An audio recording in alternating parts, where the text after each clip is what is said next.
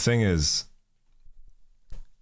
the genuine issue I feel is I think that Riot's decision making in a lot of aspects are very short-term driven. I think that the competitive side of the game is really, really good. Really good. Okay? The balancing, the game as a competitive game, I think is fantastic. Really good game. I have to make that clear. Even the messaging, okay? The messaging around MSI changes, world changes was very good. They made things very clear.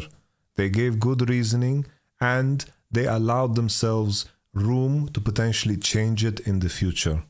This messaging, the video was all very well done. Very, very well done. But that part cannot carry the game alone. We were very fortunate to have a perfect World Championship in North America. It was a perfect World Championship. And the thing is, perfect things rarely happen. They almost never happen. Us having a story of that DRX had is just not going to happen. Like, the odds of that happening is so slim. I'm telling you guys, it's so slim. In the current day and age, when the game becomes more and more figured out because very few changes are happening, the odds of the underdog winning is so slim.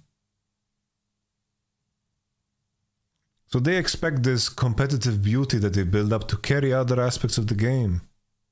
But there's a lot of casuals. The majority of casuals don't give a shit about it. You need to give people more reasons to play the game and more ways to play the game. You have to. You have to.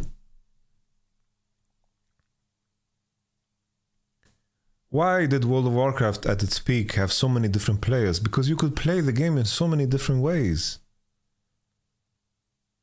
It catered to many different type of players. Many different type of players. And I've seen games that are hyper-focused on the competitive side die. Even though, in my opinion, it was the beauty, one of the like beautiful games. It's like Bloodline Champions was one of those games. It was so hyper-focused on the competitive game. They wanted to make sure that the competitive game is the only thing that matters, and they put all the resources into it because they want to create a battlefield of true skill expression. But because players didn't give a shit about the game, the casual player didn't give a shit about the game. Bro, for example, World of Warcraft, right? I give this as an example. Because back in the days, you could raid. There's people that did crafting. There was people that just did daily quests and farmed reputations, found mounts, found pets, fishing. There's so many different ways to play the game. It's like, the best example was, in my family, my mother plays World of Warcraft. My brother played World of Warcraft. I played World of Warcraft. So I played World of Warcraft. What I loved doing vanilla was that I loved doing world PvP. So I went to areas where people were lower level than me, and I just ganked them with my dwarf warrior called Hippopotamus in Swedish, Flodhäst.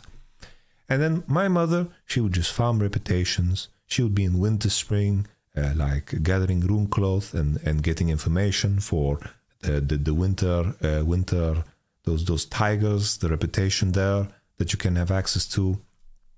And my brother would do raiding. And we would all enjoy the game, but in our own way.